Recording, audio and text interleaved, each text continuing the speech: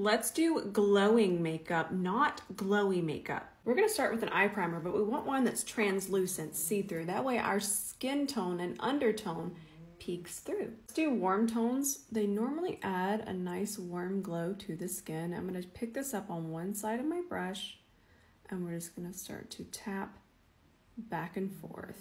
I feel that when we think glowy makeup, we think very wet, luminous foundation. We think so many things that might not work for all skin types, but with glowing makeup, it's gonna work for all skin types. Grab this shade on the side of the brush. When we grab it on the side, we're able to just press it right in here very quickly and evenly. If you have hooded eyes, where you pick up your shadow on your brush matters so much. Picking up this shade that we're now shading with on the tip of the brush lets us have a lot more precision, and we're able just to press it right out of that fold. See my natural fold there? We're wanting to go over that and create that depth to the eye. Then we can just tilt our head back. Again, that shadow's just on the tip of the brush, and then just fill in any gaps. Now it's important that we wipe our brush off. We're gonna wipe it off on Sheila, grabbing a very small amount of this shade, and I'm just gonna press it. And I'm not really using this to highlight, I'm really using this just to blur this top part. We'll blur later with foundation as well, but we'll call this a pre-blur. We want to look for a sparkle closer to our skin tone, but we want that sparkle to not have a base. Let's see what these do. So what I'm looking for is when the light isn't hitting it, am I able to see my skin through it? I can see it through that, but I want to try one more thing. I think we'll go with this one, but we might add a topper later. Let's lay down some extra base. Let's not grab too much. We still want it to be a wash. That wash is what's going to make it look like our skin, but glowing. This is definitely a lit from within look. I have micellar water here on my brush, and I'm just cleaning up any kind of fallout, and I'm just going to ever so lightly carve. Fallout's going to be completely normal with these types of shadows, but that is why I do my eye cream after. I'm going to use a caramel liner for my waterline. It's going to continue to make the skin look very even, and even skin looks very glowing. Black liner, let's use this rich brown liner. Notice I'm doing one eye at a time. That's really important when it comes to smudging. By the time I get over here, this one might be dry. Grab a little bit of the shade on the tip of the brush, and we're just going to smudge this outer part.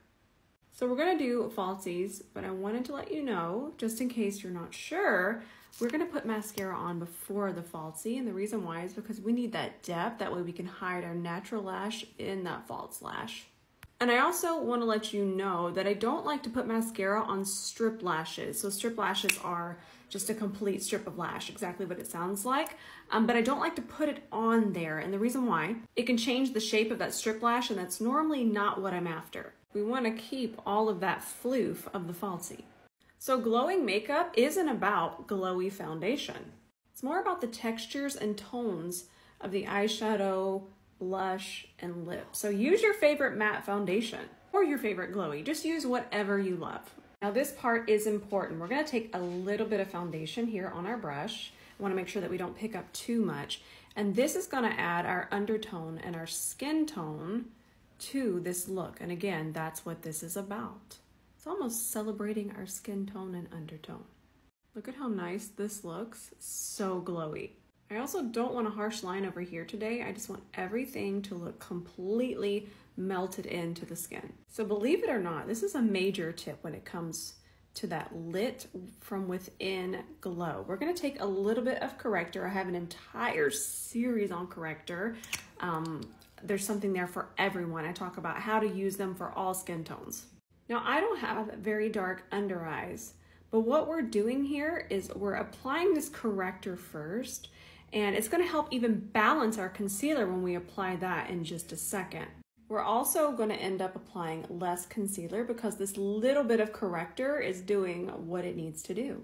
This is also a really good tip in case your concealer is too light. This one here from Haus Labs, I love the color, but alone, it's a little bit too light, and then that's just gonna defeat the purpose because I'm gonna wind up with shadows and more darkness underneath my eyes. It's all about balance. Let's do a liquid blush, and this one's gonna be good for all skin types because it's a liquid, it's not a cream. I'm gonna apply this before I apply any bronzer, any powder, anything. Anything warm are just gonna add such a beautiful glow to the skin. Now I'm gonna go pretty heavy. And if I wanna change the shape and melt it in a little bit more, I'm just gonna grab my concealer brush first and then tap over these larger areas with the foundation brush. So glowing, so smooth. Now we set, and we really wanna take time, just like we do with our eyeshadow, working it into that base.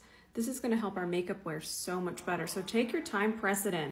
Add some warmth underneath here with our eyeshadow. Inner corner highlight, that's certainly gonna add to that glowing look. I'm gonna use a very light hand with the bronzer. Too much of this could dull our glow. I'm gonna warm up my nose just a little bit. The lips are really gonna bring this together. We're gonna start with a lip stain. Lip stains underneath your favorite lip combo just add such a glow. Try it.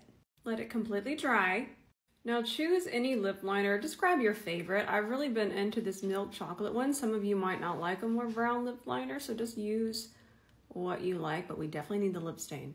Now this is an important step. Luckily, these are only $4.99. These are from JCat Beauty. We need something very glowing. There are other shades, but this is just gonna add so much glow to the look. Now look at how glowy this looks. Glowing makeup doesn't have to mean glowy, dewy foundation, and it doesn't always have to mean a ton of highlighter. We don't even have highlighter on, but my skin and all of my features are just glowing. Use the products you already have, but here is a guideline of what this look consists of. It's mainly about that glowing lip stain. It's about a translucent shimmer. Save this for later because I feel like this is an amazing holiday look. Okay, I love you, bye.